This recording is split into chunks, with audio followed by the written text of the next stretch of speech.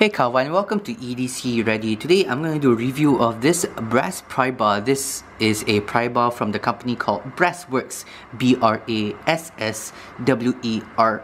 This is their BW Prybar.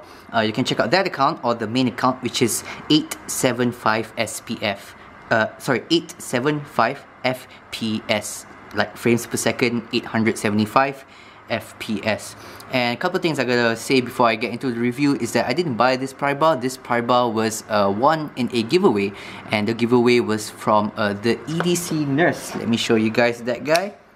Yep, the EDC nurse, and I won a few things from him in that one giveaway. This is one of them, this is also one of them, but today I'm gonna do a review of this brass Prybar right here. So first things first, what is a Prybar? A Prybar is something that you can use to pry something open. Of course, that is in the name. You can also use it for some like light scraping. A lot of Prybars do come with this little bottle cap opener right here. Here is another Prybar. This is the Night Eyes Prybar. The pocket tool Prybar. It also has a bottle opener. Can also be used to pry, and it has a scraping surface as well. So just to show you guys the difference between what a brass Prybar like this, that's custom made, versus this guy right here. I don't know if this is custom or in production, but it's made in small quantities versus something that's more mass produced. I'm going to show you guys using these two separate tools right here. But let's first get into this. What does it come with? Well, it comes, it's just a Prybar. It comes with a matching lanyard, which I really like. Especially with the Prybar, because there's not much else for it to hold on to. There's not a lot of knurling or grip or whatever, so having this little bit of the rope really helps make it a little bit more comfortable to hold. You can either squeeze it in like this, add a little bit extra grip and a little bit of cushioning, or you can use it to maybe extend the grip of your hand a little bit, especially if you have much bigger hands like that. So you have here the main pry tool, and as you can see here, this is pretty thick. Let me do a quick measurement right here. The thickness here is like 1/4 of an inch. You have the thickness in this dimension at right under 1/2 inch, and then you have a total length of 3.9 inches. Compared to this guy, this guy is just very thin compared to this guy. If you can just look at it kind of can hide in the entirety of this Prybar right here. And that really helps, because one thing about Prybar is that it has this little angle right here, and that is for you to get a little bit of leverage. You can press this into something, and then you can use this to create a bit of leverage and then pry it open like that. This, you have that feature as well, but because it's a lot thinner, you don't have as much leverage compared to this guy, which gives you a lot more room down here. So that's very nice.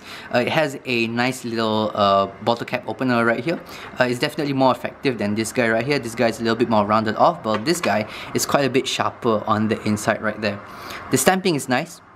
One good thing about bronze is that it is not a super hard steel, so you can do any kind of stamping or whatever. Another good thing about bronze is that, or brass, sorry. Another good thing about brass is that eventually it'll patina over time. Like this guy, it won't change how it looks over time very much, but this guy over some time it will change its appearance and it'll look unique to you. For example, like right now you can see that the middle parts here are a bit darker, and then the corner parts here have kind of worn down a little bit.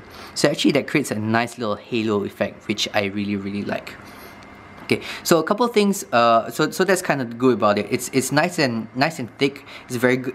These lanyards gives it a very good grip and very good cushioning in the hand. If you hold it like this, that thickness means that you can definitely have a little bit more leverage when you want to pry it. It has a good bottle opener.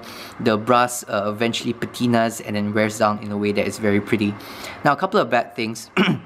First of which is that I was just praising the brass just now, but brass, unfortunately, is not a very strong metal, so it can conform whatever. Here, let me just show you. I have here a pen which is coated with black, and then just by rubbing it a little bit, you can see that the brass has left some traces on the pen right there. You can see those two lines. That's from me just grazing this over the pen. Luckily, I can just like wipe it off and it's gone.